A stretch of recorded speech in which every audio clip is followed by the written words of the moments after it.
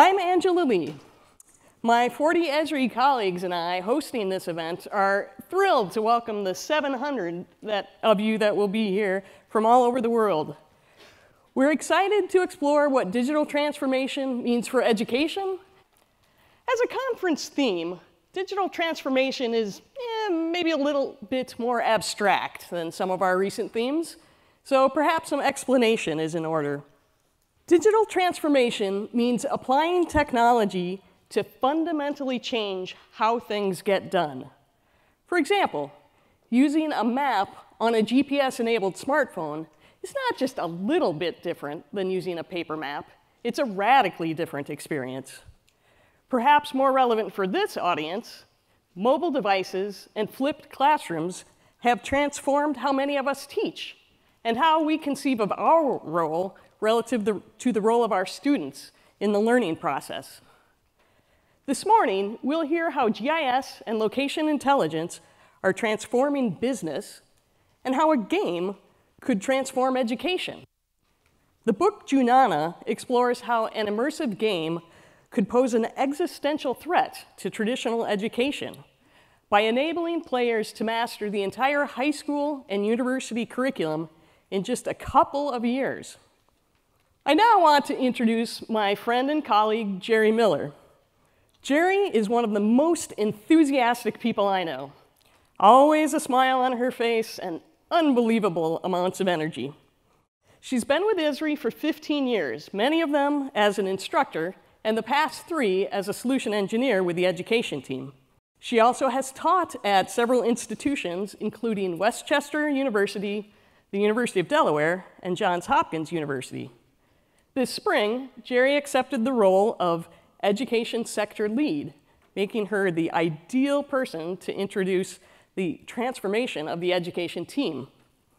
Geri will tell us more about her journey as both an educator and a student, describe the journey we hope to take with you to transform GIS education. Will you please help me welcome Geri Miller? Thank you. Thank you. Thanks, Angie.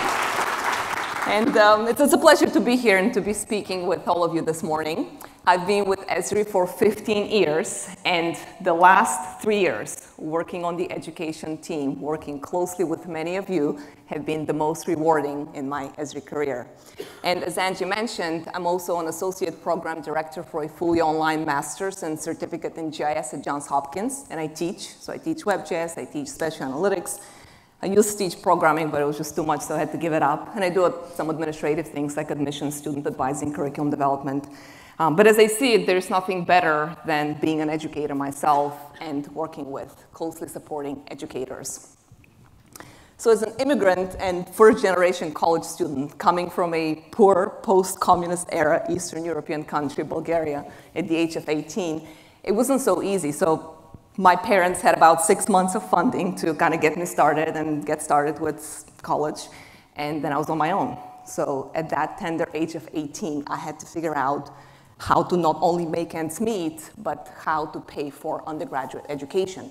And it was not easy. It was all work. It was work evenings, it was work weekends, it was work all the time around my classes to do that. And that's not just the story of one student. That's the story of many of our students and their parents trying to figure out how to pay for the soaring cost of education in the US.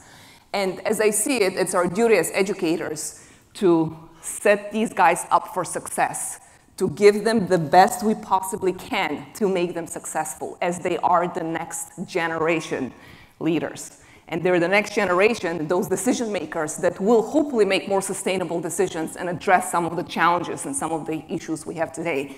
And we've got lots of those. So as educators, we are here to serve them. And that's my mission at Hopkins. It has been, and that's what drives me and motivates me at Esri as well. So who we are as an education outreach team, you likely know many of us. There's a lot of energy on this team. There's a lot of expertise on this team, and we serve over 4,000 colleges and universities and thousands of schools in the US. And as Angie mentioned, over the next couple of years, our team is going to be growing. So Jack and our Esri directors decided to make a significant investment in education and to expand their team, so we very much look forward to that. We also have our distributors that we work with very closely. So Esri has distributors and offices in 87 different countries. And those distributors serve their respective educational institutions, their respective schools. So we work closely with them. And also, we're the education team, but we're part of the extended team at Esri. And many of you have interacted with and worked with folks in customer service, technical support, educational services, learn, products, and so on. Okay, so we're part of that larger group. And something else that's actually really, I find amazing, is education is one of the many sectors at Esri. So one of the many sectors. Yet we account for 50% of the active ArcGIS Online named users.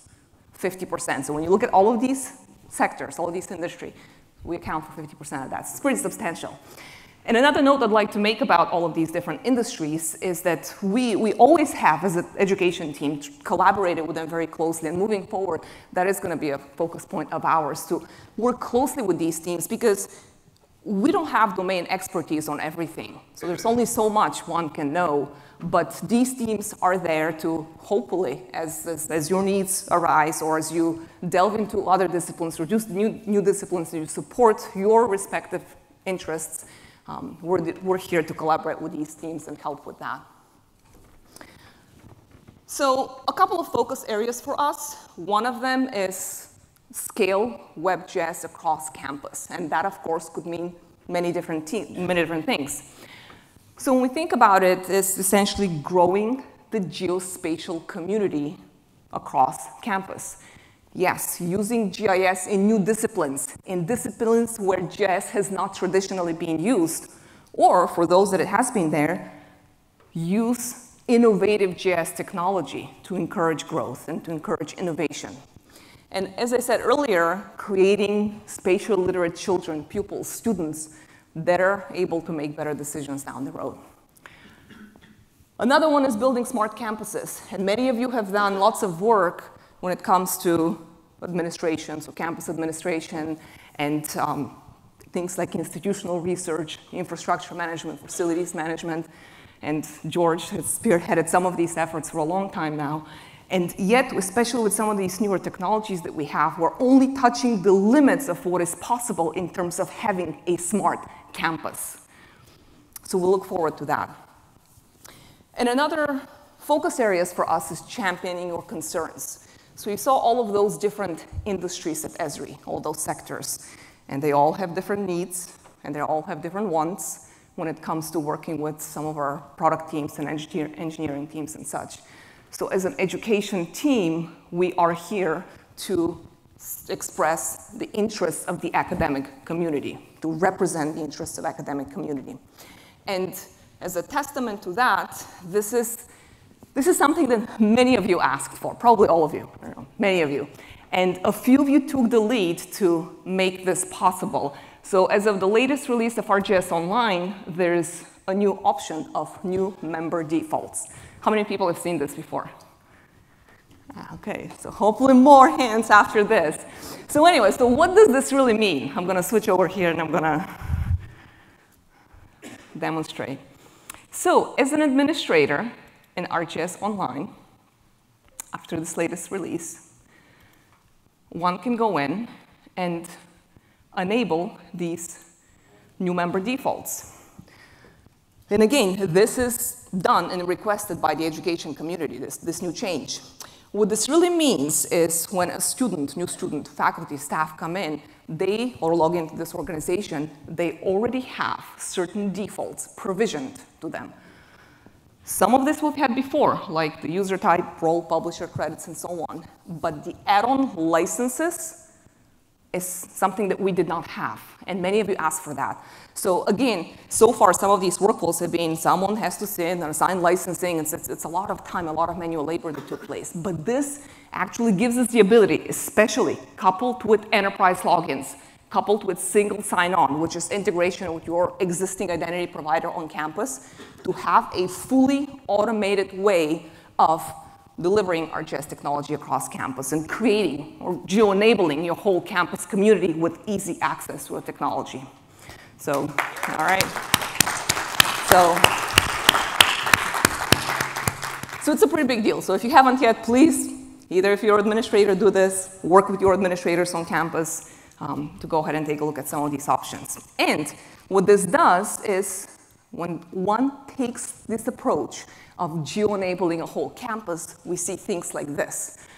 So this is a dashboard by our friends at University of Michigan that represent our GIS usage. And take a look at this growth curve, the number of registered users, the growth curve, and the representation of student majors, the diversity of student majors. That is inspirational, right?